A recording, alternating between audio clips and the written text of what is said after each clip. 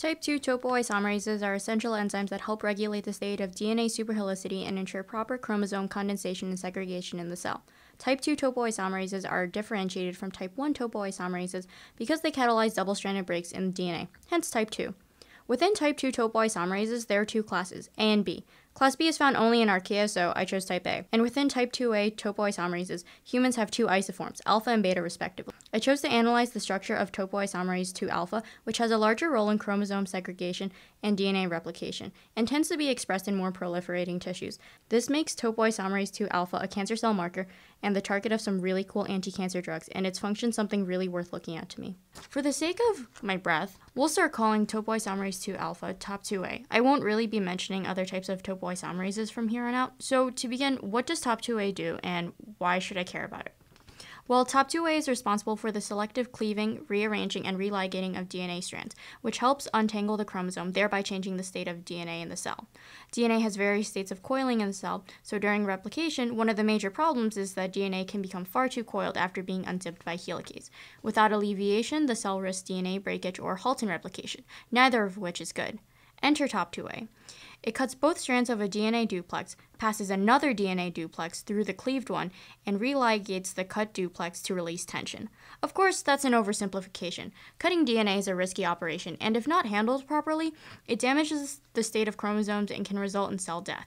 Top2A acts in a highly controlled and regulated manner to not only carry out its function, but also reduce the risk of a double-stranded break gone wrong. To be more precise, Top2A catalyzes a reversible, enzyme-bridged double-stranded break. Top2A is a homodimeric protein. Each subunit structure can be broken down into three major components that are connected by hinge-like regions: the N gate, the DNA gate, and the C gate. Not too surprisingly, the N gate is where the N terminus is, but more importantly, this is where the DNA duplexes enter the enzyme. The DNA gate is where majority of the catalytic activity of Top2A takes place. Conformational changes of the DNA gate are connected to conformational changes to the C gate, where DNA duplexes exit. Each catalytic event carried out by Top2A relieves two coils of the DNA. Within the DNA gate, there are three important domains: the topoisomerase primase, top rim domain, the winged helix domain, and the tower domain. The topoisomerase primase domain is where metal ion binding occurs. Two aspartates at positions 541 and 543 coordinate a single magnesium 2+ ion in place.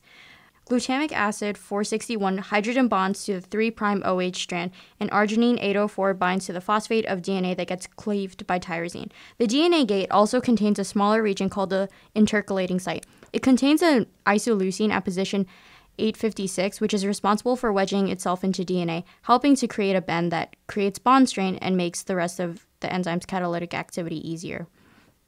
The winged helix domain contains a catalytic amino acid residue, tyrosine 805, which carries out a nucleophilic attack on the DNA backbone, creating a phosphodiester bond between the DNA and enzyme. This activity is readily reversible, as Top2A is responsible for cleaving DNA and resealing it once it has relieved tension between the two duplexes. The winged helix domain is also super special in the sense that its catalytic region will only take on very specific configurations, and this actually helps couple DNA cleavage status with allosteric control over the C gate where both duplexes leave. The tower domain provides structural support for the DNA. Top2A starts out with its N gates dissociated, allowing it to bind a DNA duplex, passing it through the N gate and binding at the DNA gate. Binding at the DNA gate causes a significant 130-degree bend, give or take a couple degrees. This first duplex is termed the G segment, for gate segment. As mentioned before, the intercalating isoleucines from each subunit wedge into the DNA to create this conformation. The N gate contains an ATPase region, and ATP binding here triggers the binding of a second DNA duplex at the N gate. Binding of ATP also causes the previously separated N gates to dimerize and close, locking in the second duplex. The second duplex is called the T segment, for transport segment.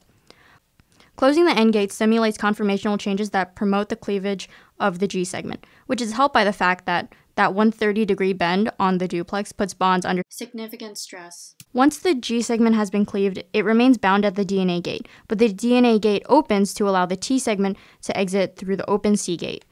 Then, the DNA gate closes again to religate the G segment before releasing it. That about sums up Top2A's enzymatic process for now, but remember how Top2A was also an important target of anti-cancer drugs? How does that work? Cancer cells are characterized by rapid replication, and therefore exhibit high levels of topoisomerase II as a result. The class of drugs that inhibit topoisomerases are called etoposide. The specific conformation and alignment of amino acid residues in relation to target DNA help TOP2A retain catalytic activity without letting its function go haywire. Anti-topoisomerase agents that bind within the DNA gate alter these conformations, changing the position of important residues.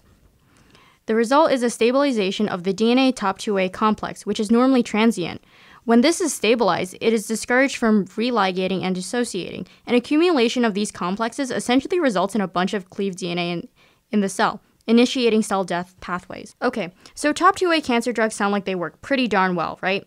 But like most things in medicine, there's a catch. One of the challenges researchers and pharmaceutical companies alike face is that anti-cancer etoposides target both TOP2A and TOP2B, and in some patients, it results in acute myeloid leukemia during treatment. This is because TOP2A and TOP2B are expressed in different types of tissue stages, but still retain the same highly conserved region of catalytic activity that etoposides target.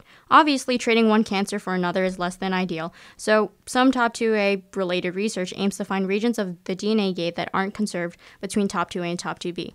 Well, that's about it for TOP2A today, so thanks for listening.